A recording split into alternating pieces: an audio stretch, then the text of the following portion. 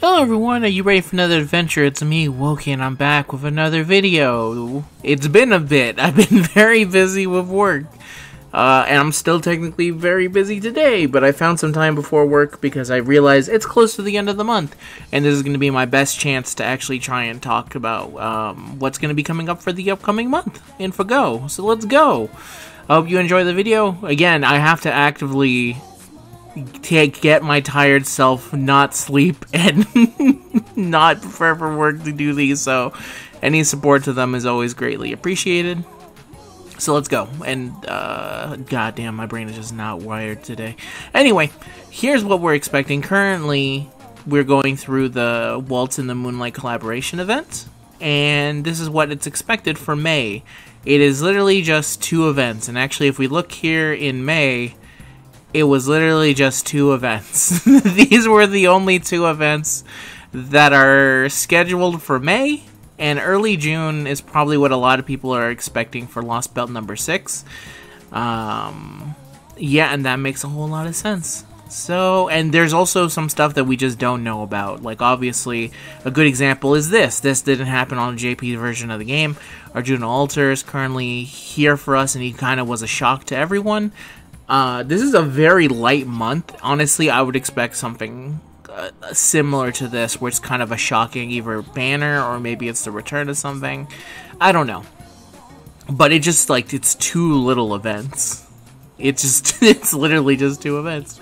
Anyway, let's go and look at them. There is technically a 3rd one, but I think we already had this one, the Fate Grand Order Camelot the Movie pre-release campaign. Pretty sure we already had this a long time ago, and if we didn't, I guess they'll just quickly give us this. But here's Betty. I don't see this. Yeah, I don't know if we had this already, to be honest. It's been a very long time. This movie has been long since released for us, so I don't think they can do it. They chances are did it when it actually released, but I don't remember at this point.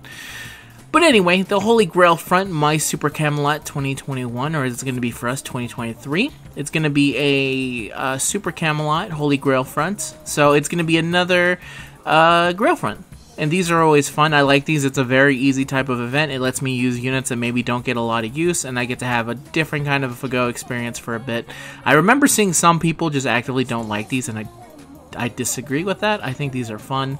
Something different. It's also something very easy, so you can also just do one of these, knock out one of these Grail fronts, and then maybe go continue the story, especially if you're someone who is not fully caught up with Lost Belt 6 yet. You can definitely go and do that. The event mechanics is very simple. It's literally the same as the other ones. I don't know if there's any changes for that, but I doubt there will be any. In terms of game updates, they say that they're going to be adding the Memories of Trifus costume, which would be... no, is it this one? Yes, I believe it is this one. Costume 1. Yeah, it should be this one. Could be this one, but I don't think it's that one. It'll be that one, so it'll be cool. If you haven't gotten it already, you can get it. Servant Strengthening for Lancer, the non-underbooed one. And then we have Tristan over here getting us quick. I think we already have the animation updates because we get these so early, so we chances already have it for all the Knights of the Round Table. They got them already. In terms of the summoning campaign, this one's pretty simple. It's just literally the Knights of the Round Table. It's Artoria, the Lancer. Saber Lancer, good. And we have Mordred, we have Tristan, we have Gawain, we have Lancelot. And yeah, it's a very basic banner. Gawain and Tristan are story locked, so if you actually are a big fan, and so is Booby Lancer over here. If you're a big fan of your Gawain and Tristan and you don't want to use a Selectaphore, this is your best bet of probably getting one of them.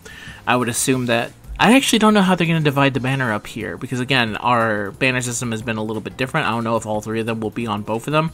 I do expect these 2 to be their own separate banners, but I don't know if they'll have, like, oh, these 2 knights, like, Artoria Lancer gets Gawain and Lancelot, and then Mordred gets Tristan in the other one. But in terms of the 5s, Mordred is a free, and Artoria Saber Lancer is story locked, and there's literally a ticket coming up where you'll be able to pick either one of them. Don't summon on this. There's literally no reason to summon on this. Just don't summon on it. I thought Merlin would be on it, because he's literally like the poster child for it, but nope, not on it. Which I guess is better for for everything. You don't want to potentially go crazy for Merlin of all people, especially when we're about to get new, better Buster stuff. Alright, and then we're going to get a rerun of Summer Camp 2020. This is the last summer rerun that we've had, because the summer event for this year isn't getting rerun, so better make sure you actually do it when it comes up. This will have a summoning campaign, which is pretty obvious. It will have Summer Kiara, it will have Summer Ilya, Summer Brunhilde, Sigurd, Langling, Emiya, Summer Abby, Summer Tomoe, Summer Murasaki, and non-summer Fujino. I forget that she's here at the end of the story stuff, but yeah, we actually got her a little bit early on NA version, but this is when she officially returned for the JP side of the game. And in terms of our free unit, we have a very good, where is she? A very good single target Lancer and Concert U. Very nice, easy MP5. She's quick. She has she's very quick built. She's a very good single target Lancer for quick and anti-mail, so there's plenty of mails for her to easily go around and punch in the face and stuff like that. This is maybe the most tempting a lot of people will probably have, especially if you didn't have any of these summer units before. If you either missed out on some or you weren't able to get them. You have some popular ones, like obviously Tomoe is extremely popular. Abby, I don't remember if she's good now. I think she's still kind of underwhelming, or at least a lot of the JP side found her underwhelming. She's really liked, so chances are if she is not fully up to snuff because of how liked she is, they would want her to be better. I have used her from time to time. I think I have her NP2, and I don't use her very often. But in the small edge cases where I do use her, I'm usually okay with her and what she does. But yeah, not really one that sets the world on fire as far as I'm aware of. But these other two are always really nice. And Fujino is still a very solid single target archer. Super good, especially for a collab unit who very rarely ever shows up. This is your, which is unfortunate because she's not going to have a solo raid up now that I actually look at this. That really sucks. That really super sucks. This is going to be very hard to get her if you try and get her. So my best saying is you should probably skip this banner, because if it is going to be structured the way I think it is, it means Abby's going to be with 3 featured SRs, and that's just not good. That just ain't good, bro. It ain't good for you. In terms of the males, I don't really have anything to say about these dudes. Sigurd's cool. He's voiced by Kaiba from Yu-Gi-Oh! That's all I have to say about him, though. I don't think he's actually very good, but he is very cool. Kiara is obviously the big one here. She's a super fantastic arts looper, and in general is very good with MP generation and is super worth having.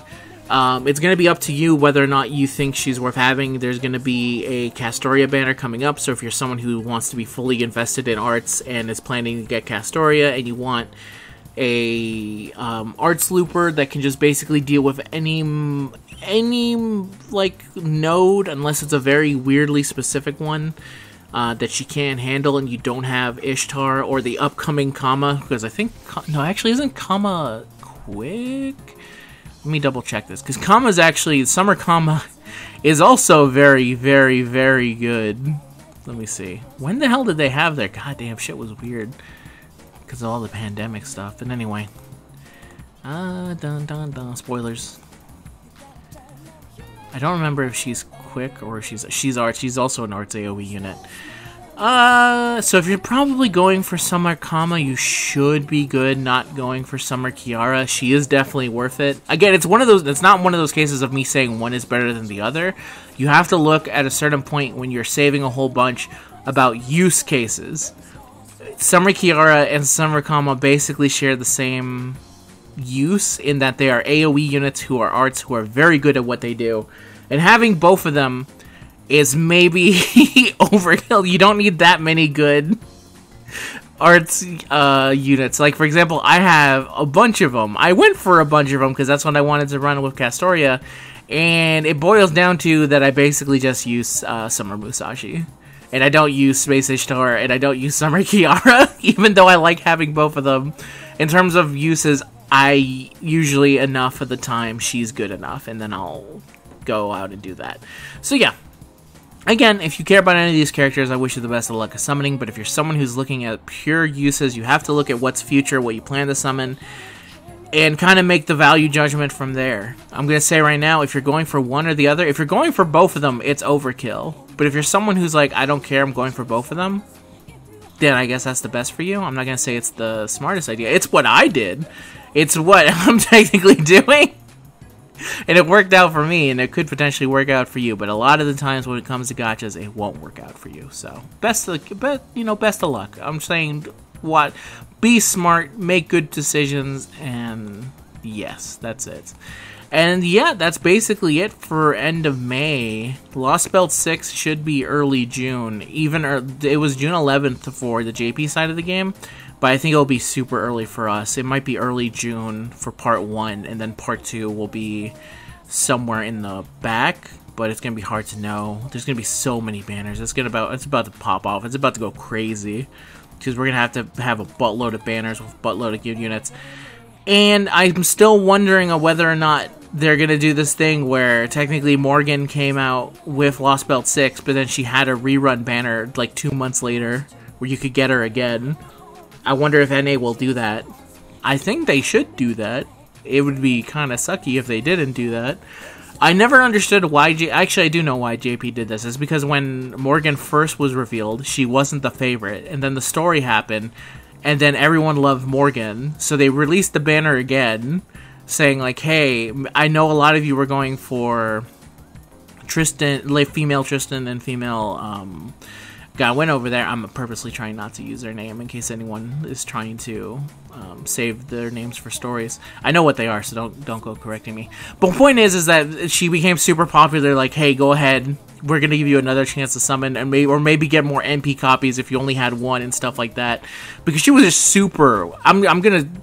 When she released, not a lot of people thought she was very good, and the reason is that she was a buster. She was like. It wasn't a Buster theme meta. The anniversary unit had me come on, and like so many things had changed from when this banner first came out for right here, and then 2 months later, an entire meta shift had happened, and people wanted her. It was insane, and we're not going to be able to experience that just because we're living with foresight. But anyway. That's basically it for the month of May. It's not really a lot. Again, there's probably going to be some stuff that we just didn't have on the JP version of the game that we'll get exclusive for NA, and maybe some events will show up earlier. I don't know. It's hard to kind of guess with a lot of that stuff, but, you know, anything could happen. But that's it for this video. Thank you very much for watching. Like I said, you can leave support, you can do all that. I'm going to go get ready for work, and I'll hopefully be able to get back to making videos at a regular pace. Till next time, everyone, goodbye.